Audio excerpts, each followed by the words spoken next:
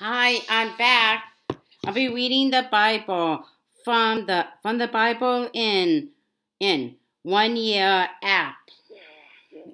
This app for January 15th, 2021. God is just and God is merciful. Psalm chapter 9 verses 13 to 20, Matthew chapter 12 verses 1 to 21, and Genesis chapter 31 verses 1 to 55. Introduction. Media headlines frequently express outrage at judges who are soft on crime and fail to impose the appropriate penalty for the offense committed. When I worked as a barrister, I noticed that the legal profession did not respect judges who were regarded as too lenient. We expect judges to execute justice. We do not expect them expect them we do not expect them simply to be merciful. On the other hand, we do expect mercy in our personal relationships. A loving parent will be merciful to their child. We expect friends to be merciful to one another. Justice and mercy do not normally go together. We tend to see them as alternatives. We expect either justice or mercy, but not both at the same time. Yet God is both a God who judges with justice and also a God of mercy. How can he combine these two apparently contradictory characteristics? The answer is that the sacrifice of Jesus has made it possible for God to combine both justice and mercy. When I first encountered Jesus, the following illustration helped me to understand what Jesus achieved for you and me on the cross. Two people went through school and university together and developed a close friendship. Life went on, and they went the separate ways and lost contact. One went on to become a judge, while the other's life spiraled downwards, and he ended up as a criminal. One day the criminal appeared before the judge. He had committed a crime to which he pleaded guilty. The judge recognized his old friend and faced the diploma which, in effect, God faces. He was a judge, so he had to be just. He couldn't simply let the man off. On the other hand, he wanted to be merciful because he loved his friend. So he fined him the correct penalty for the offense. That was justice. Then he came down from his position as judge and wrote a check for the amount of the fine. He gave it to his friend, saying that he would pay the penalty for him. That was an act of mercy, love, and sacrifice. The illustration is not an exact one. I will apply it as was. The penalty we face is that the relationship is closer. It's closer. Your father, the relationship is closer.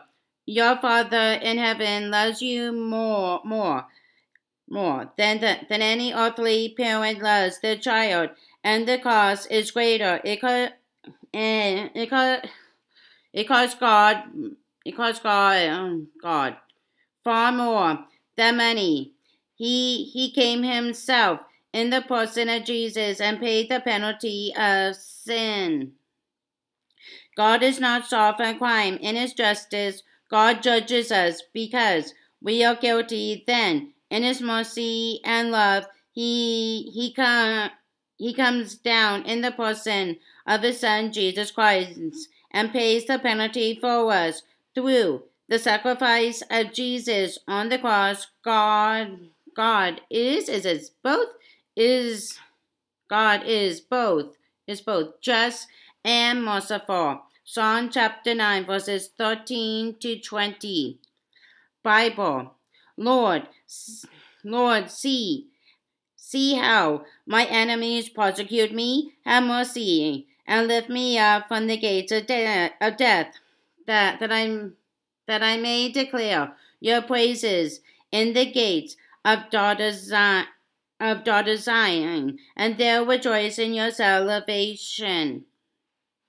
The nations have fallen into the pit. They are dug. Their feet are caught in the net.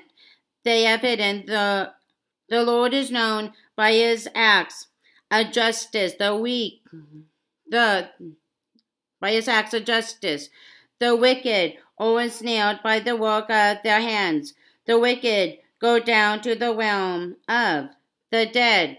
All the nations that forgot God, but God will never forget the needy. The hope of the afflicted will never perish. O wise Lord, do not let mortals triumph. Let the nations be judged in your presence.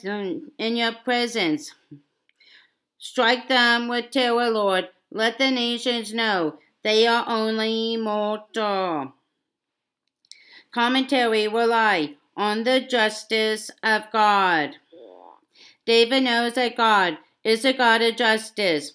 The Lord is known by his justice. Verse 16. He also cries out for mercy. Have mercy, that I may declare your praises. Verses 13 and 14. In the psalm, the desire for justice and the desire for mercy come together. David prays that God will have mercy on him by executing judgment on his enemies. Arise, O Lord, let the nations be judged in your presence. Verse 19. We sometimes think of justice in a negative way, as primarily about punishment, but justice is also profoundly positive. In Hebrew, the word for justice, mishpat, carries the sense of putting things right. It is because of God's justice that David can be confident that the needy will not always be forgotten, nor the hope of the other afflicted perish. Verse 18. Prayer. Thank you, Lord, that you are a God of justice. Thank you that one day there will be justice for all those who face injustice in our world today. Thank you that one day there will be justice for the poor and the oppressed. Matthew chapter 12, verses 1 to 21. Bible. Jesus is Lord of the Sabbath. At that time, Jesus went through the grain fields on the Sabbath. His disciples were hungry and began to pick some heads of grain and eat them. When the Pharisees saw this, they said to him, "Look, your disciples are doing what is unlawful on the Sabbath." He answered, Haven't you read what David did when he and his companions were hungry? He entered the house of God, and he and his companions ate the consecrated bread, which was not lawful for them to do, but only for the priests. Or haven't you read in the law that the priests on Sabbath duty in the temple desecrate the Sabbath, and yet are innocent? I tell you that something greater than the temple is here. If you had known what these words mean, I desire mercy, not sacrifice, you would not have condemned the innocent. Condemned the innocent. For the Son of Man is Lord of the Sabbath.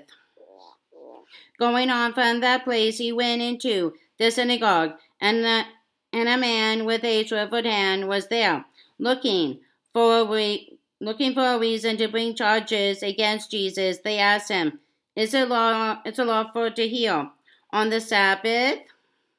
He said to them, "If any of you has a sheep and it falls into a pit on the Sabbath, will you not take hold of it and lift it out? How much more valuable is a person than a sheep? Therefore, it is lawful to do good on the Sabbath." Then he said to the man, "Stretch out your hand." So he stretched it out, and it was completely restored, just as sound as the other.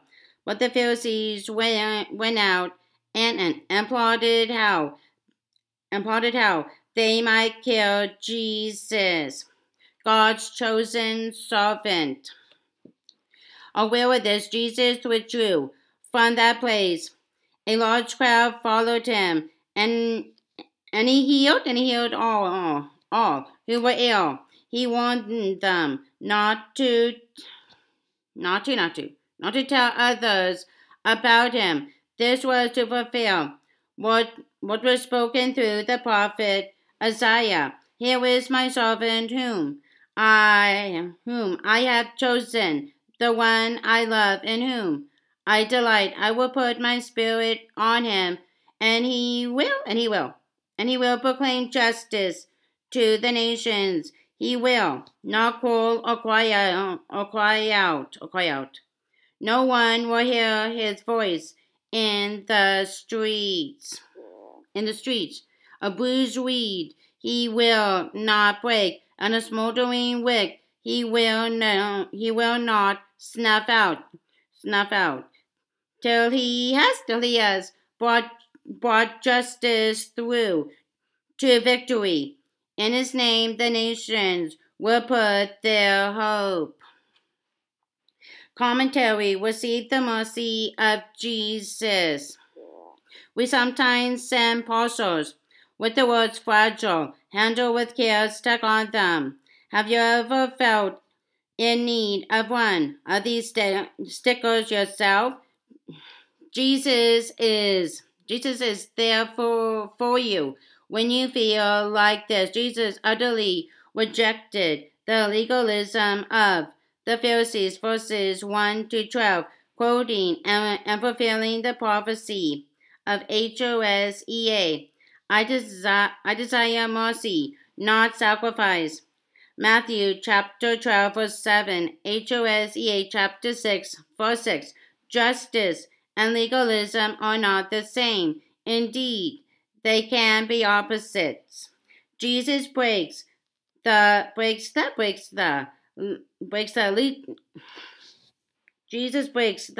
legalistic PHARISAICAL laws by healing a man on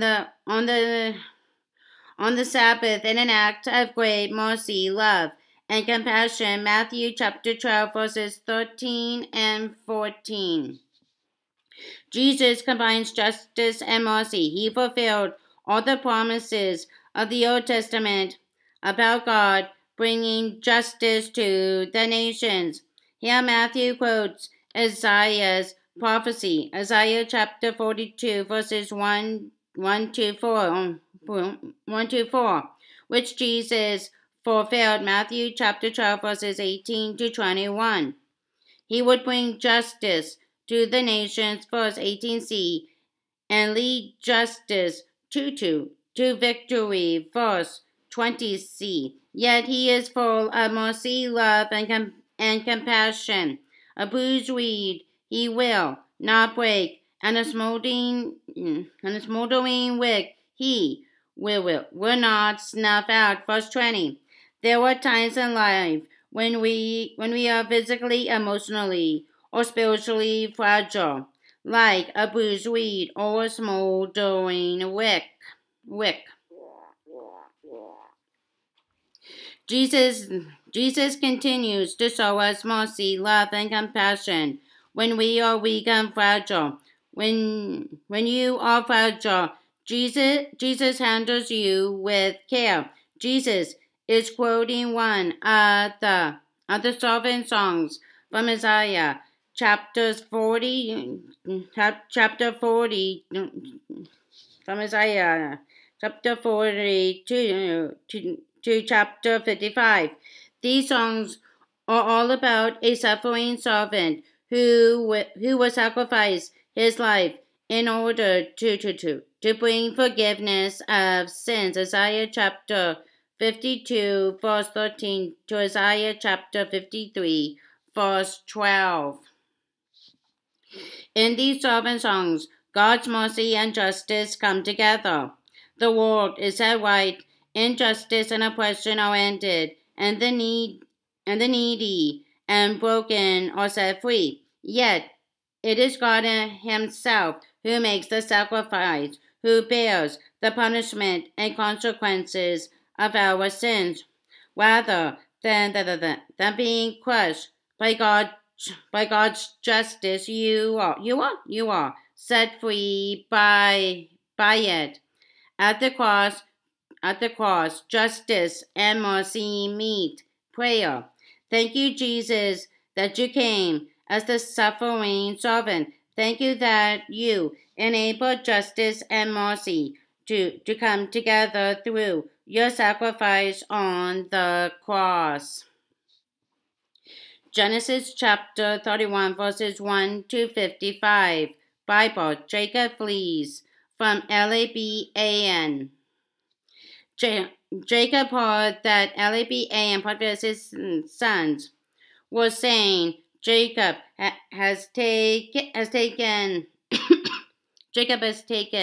everything our father owned and has gained all this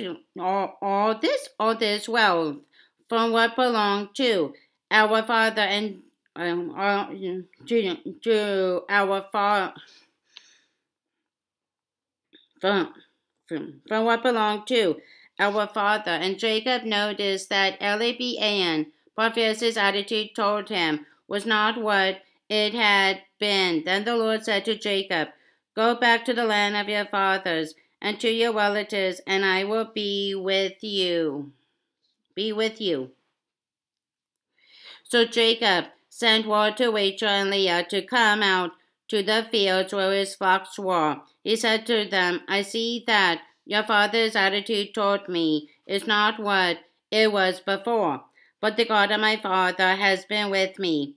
You know that I have worked for your father with all my strength, that your father has cheated me by changing my wages 10 times. However, God has not allowed him to harm me. If he said the speckled ones would be your wages, then all the flocks gave birth to speckled young. And if he said the streaked ones will be your wages, then all the flocks bore streaked young. So God has taken away your father's livestock and has given them to me. In breeding season, I once had a dream in which I looked up and saw that the male goats mating with the flock was streaked, speckled, or spotted. The angel of God said to me in the dream, Jacob. I answered, here I am. And he said, look up and see that all the male goats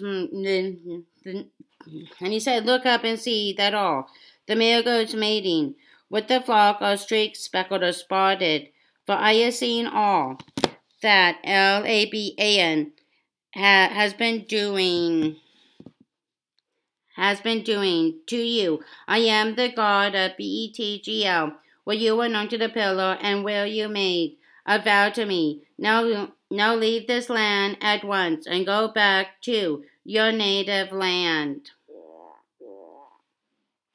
Then Rachel and Leah replied, Do we still have any share in the inheritance of our father's estate? Does he not regard us as foreigners? Not only has he sold us, but he has used up what was paid for us solely, all the wealth that God took away from our father belongs to us and our children. So do whatever God has told you. Then Jacob put his children and his wives on camels, and he drove all his livestock ahead of him, along with all the goods he had accumulated in Paddan Aram to go to his father Isaac in the land of Canaan. When Elibaan had gone to share his sheep, Rachel stole her father's household gods. Moreover, Jacob deceived Elibaan, the Aramean, by not telling him he was running away. So he fled with all he had, crossed the Euphrates River, and headed for the hill country of Gilead.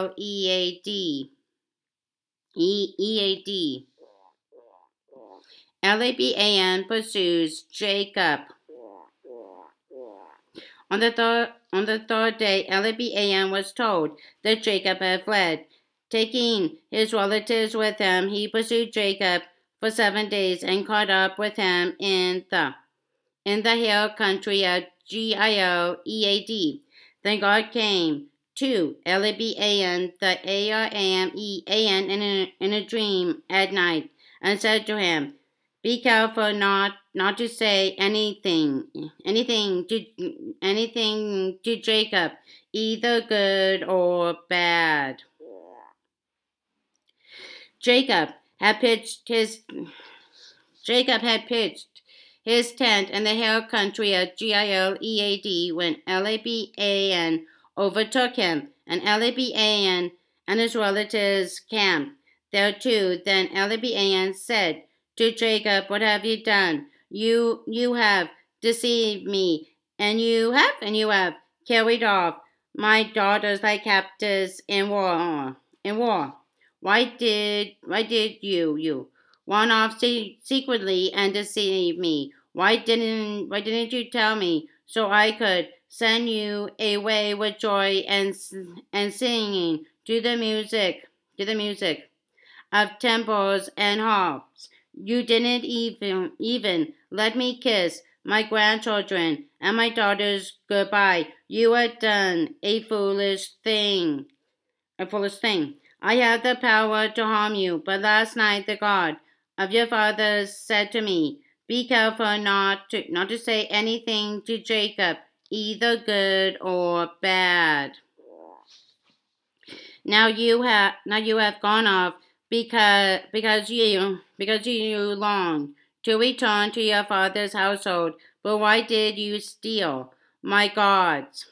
Jacob answered Elibaan, I was afraid because I thought you would take your daughters away from me by force. But if you find anyone who has your gods, that person shall not live in the presence of our relatives. See for yourself whether there is anything of yours here with me, and if so, take it. Now Jacob did not know that Rachel had stolen the gods. So Elibaan went into Jacob's tent, and into Leah's tent, and into the tent of the two female servants, but he found nothing. After he came out of Leah's tent, he entered Rachel's tent. Now Rachel had taken the household gods and put them inside her camel's saddle and was sitting on them. Eliab searched through everything in the tent, but found nothing. Rachel said to her father, "Don't be angry, my lord, that I cannot stand up in your presence. I'm having my period." So he searched, but could not find the household gods. Jacob was angry and took Eliab to task. "What is my crime?" he asked. Eliab, How have I wronged you, that you hunt me down, now that you have searched through all my goods? Well, what have you found that belongs to your household? Put it here in front of your relatives and mine, and let them judge between the two of us."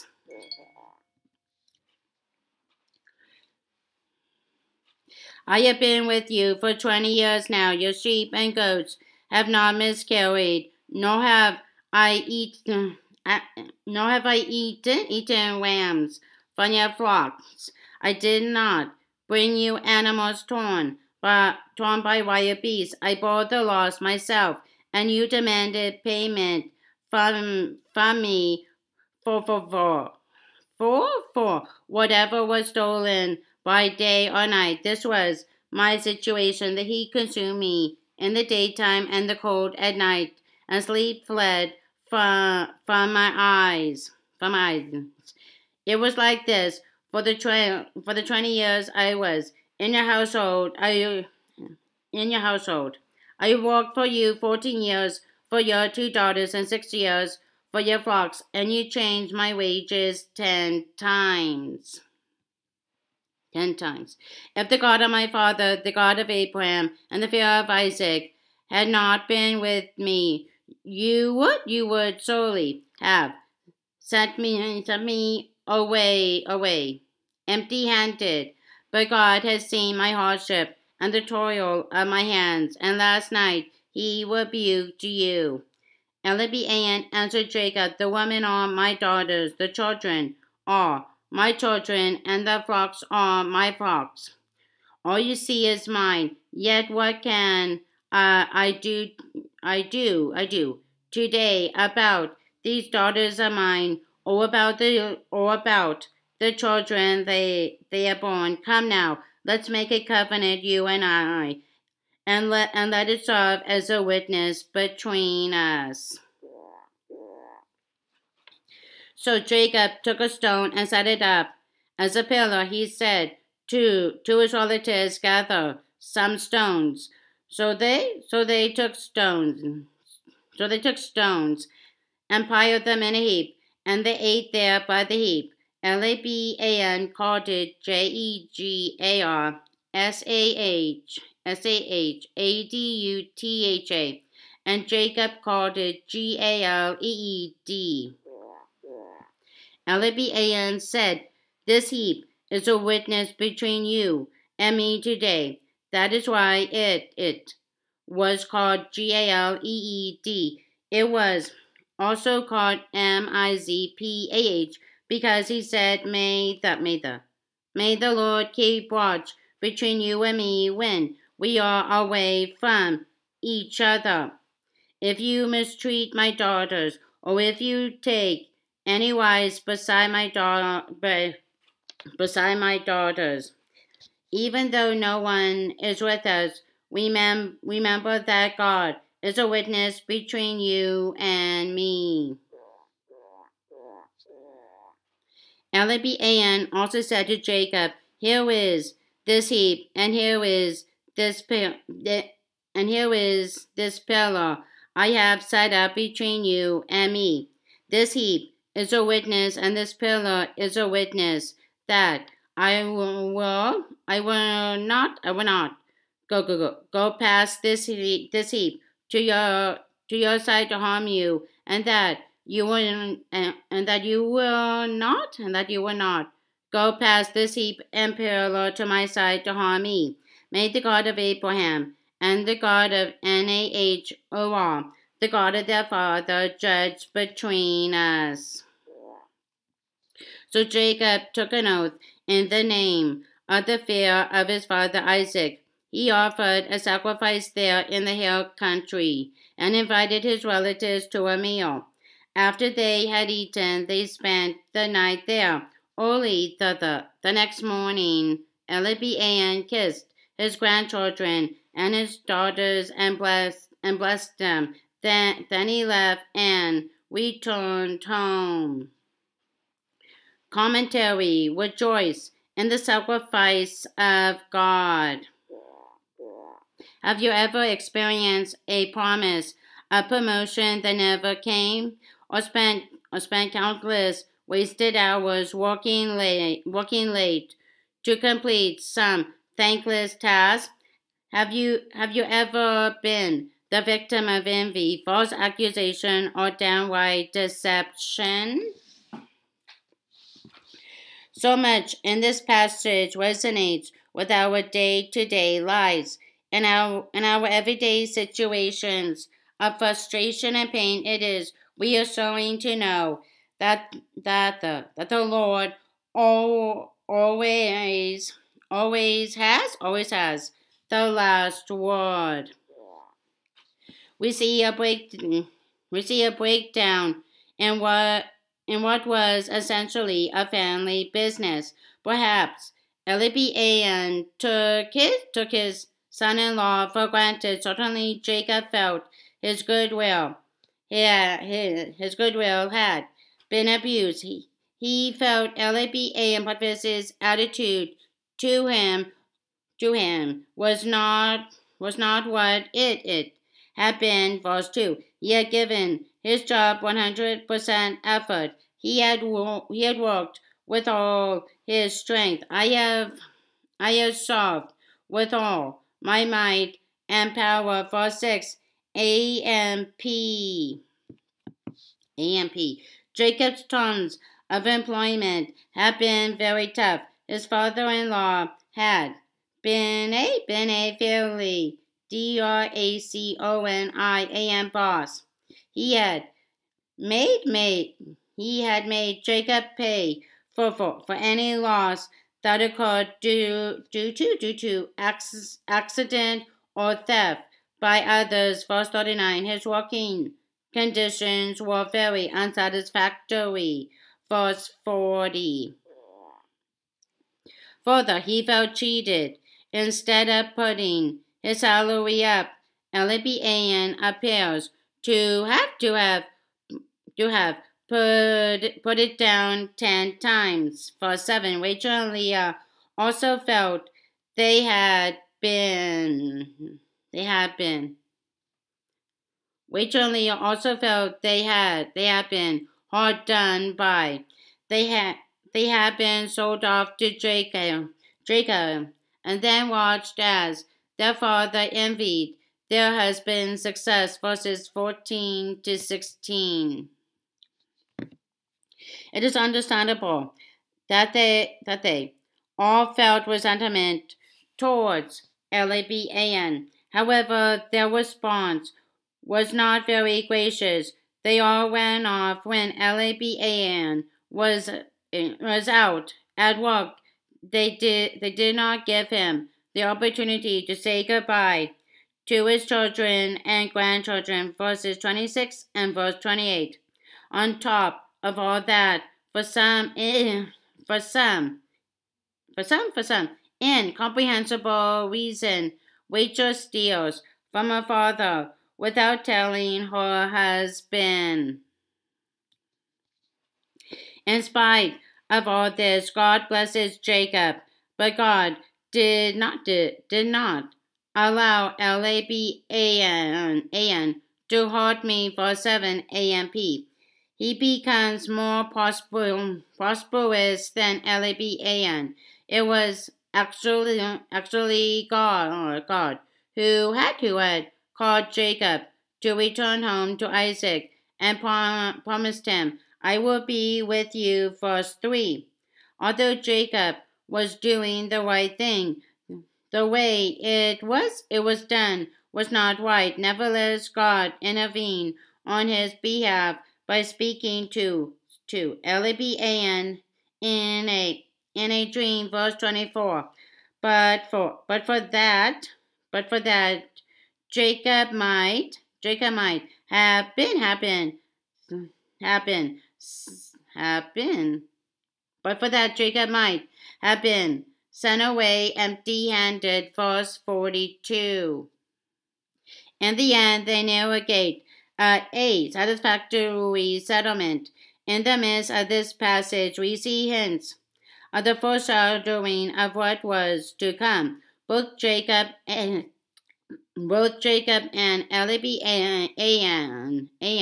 look to God for justice. Verse 53. Then there is sacrifice. Verse 54.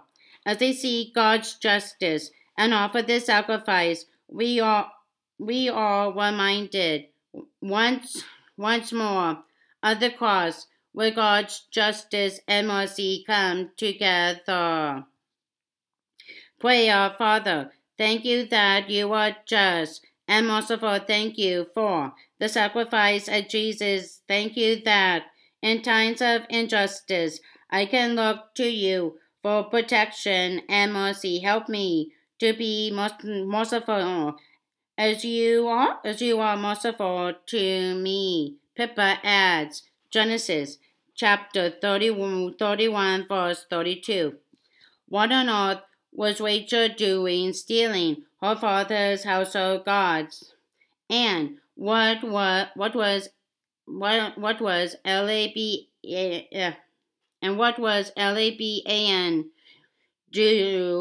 doing having household gods? Household gods. Rachel had been stealing, lying, and dishonoring her father. No wonder God needed to give us the 10 Commandments. Okay, that's all. Bye.